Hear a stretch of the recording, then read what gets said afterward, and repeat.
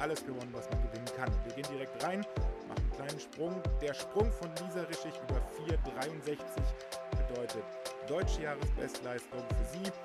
Offenbar schon in einer guten Frühform und damit ist sie noch im Rennen, sowie insgesamt 8 Athletinnen bei 4,71 Meter. Es entwickelt sich also genau dieser hochkarätige Wettbewerb, den wir uns erhofft hatten. Zurück zum Stabhochsprung mit Alicia Newman aus Kanada. Ihr erster Versuch über 4,71 Meter. Schraubt sich hoch und ist drüber. Zum ersten Mal in ihrer Karriere überwindet Alicia Newman in der Halle die 4,71 Meter. Die Freude ist ihr anzusehen. Draußen schon über 4,75 gesprungen. Jetzt zum ersten Mal in der Halle über 4,71. Und damit übernimmt sie auch die Führung hier beim Indoor-Meeting in Karlsruhe. 4,71 Meter. Sie trennen in Karlsruhe in diesem Jahr ein bisschen die Spreu vom Weizen. 8 Athletinnen sind die Höhe angegangen. Geschafft haben es am Ende nur 3.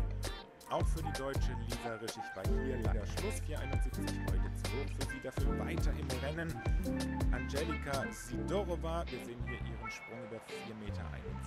Ganz sicher drüber. Und ebenfalls Siegerin aus Griechenland, Jekaterina Stefanidi, 4,71 Meter. Karlsruhe auch für sie ganz sicher. Danach ging es für die Damen weiter auf 4,78 Meter. Die nächste Spiegelburg mit 4,76 Meter aus dem Jahr 2011. Und jetzt haben wir 3 hoffnungsvolle. The silver medalist at the World Indoor Championships in Birmingham last year, finishing behind Sandy Morris in a titanic tussle.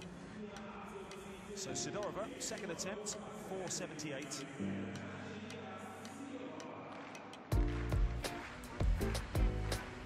No one clear. Other exits, we've seen Kyria Konlu, the Greek athlete, 4.63 was her best mark for 3 failures. Sidorova, no, aborted on the way up. So Lisa Reisic, by the way, the German athlete, also failing 3 times at 4.71. Her best mark was 4.61.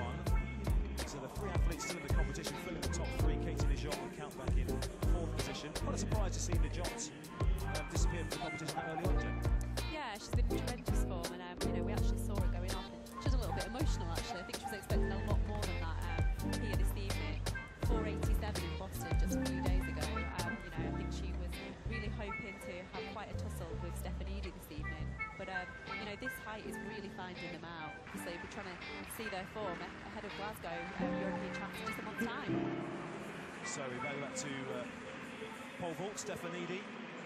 Getting towards crunch time. This is second attempt for her. So 2 fellow competitors, Newman and Sidorova, both failed twice. So this for Stefanidi to take the lead. He'd been edged into second place in Boston last weekend. No, so she bails out like Sidorova did last time round. So the athletes just got quite a bit of rhythm here in the pole. Yeah, good to have 3 athletes though, you know, still in at a height of 4.78 meters. Obviously they're all now on the 3rd attempt, so winner takes all. Yep, third attempt at 4.71 then for Stefanidi, because she's obviously over that, so it's third attempt at 4.78. She is capable of 4.90 indoors. Also all-conquering force, but has 1 or 2 rivals starting to emerge. Sandy Morris, of course, the world indoor champion, has had a slight injury setback over the winter, so she's still building up towards the outdoors. One would think. US indoor champs coming up, of course, at the end of this month as well. For Alicia Newman, though, having set a lifetime best and a national record, an extra 7 centimetres on top of that is quite a big ask. You know, it is. You know, psychologically, you've already done something that you maybe thought perhaps wasn't what you could do this evening, and now you're already, you know, going for an even greater height. So, you know, I'm sure whatever happens, she'll come away from this arena, you know, with obviously a lot of confidence for this evening. You know, getting that 4.71 national record. 7 centimetres if she can. 4.78. She wants the ground support. She treated us to a bit of a backflip earlier on when she recorded that lifetime best and national record indoors. This is a must for her. 4.78 to crown. You can see the smile on her face. It looks like it jumped to nothing really, but the smile on her face, I think she's thinking, I might be able to do it, but I've had a great night already. Absolutely. I think sometimes an athletes just relax and they just go with the flow. You know, great things can happen. So let's see how she gets on. What's the Commonwealth champion got in at 4.78 meters? Tell you what, she got the height. She got the height. She did. But yeah, as you said, you know, she's delighted. She's walked away here with a national record, and you know, a lot of positives to take from that.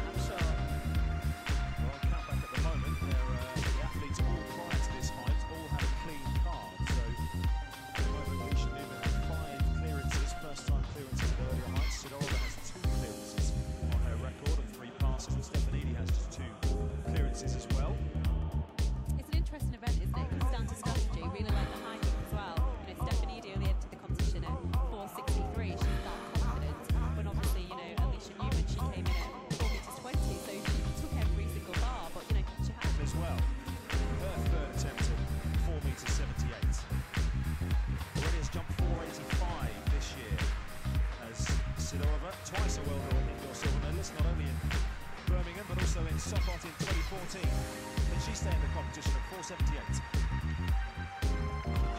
Oh, she was closer than Newman, but still not quite close enough. Oh, that was a huge clearance. She just rattled it, didn't she? Gosh, the height's there. I can tell why she's jumped 4 meters 85 already. So, a frustrated look from Angelica Silova, who realised she was so upwards there, but unfortunately came down on it. So she is out of the competition, which means that Stefanidi has a to take the meet. And 10 important points, by the way, in the IAAF World Indoor Tour. We should say there are points on offer for the top 4 positions. 10 points for the winner of the scoring events, 7 for second, 5 for third, 3 points for fourth. Those are across the 6 events. Best 3 scores. Tribute to the maximum points, you can get a 30 for 3 wins. Stefanidi has a 7 for the course of wins. So technically it would be pretty useful, particularly with Katie Michelle, who took the 10 last week, having gone out early. This would be a great opportunity for her to bag a 10 points, which she's guaranteed some points, which is fantastic. But I'm sure she's not just here for the points, I'm sure she's here for the clearances as well. Absolutely. Over in Europe, a US base these days, Katerina Stefanidi, coached by her husband. The same management team as Katie Michelle, so they know very well. They follow each other around the world competing. Stefanidi against the top show, if you like, in the early part of the year. This to take the event and to stay in the competition as well, and to potentially move higher. 478 for the win for Stefanidi. It's not to be for her either. So 3 failures and out at 478 for Katerina Stefanidi as well.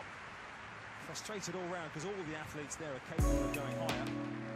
But it's one of those days, isn't it? Sometimes you just have a competition like that, and I think you can only benchmark yourself against the others as well.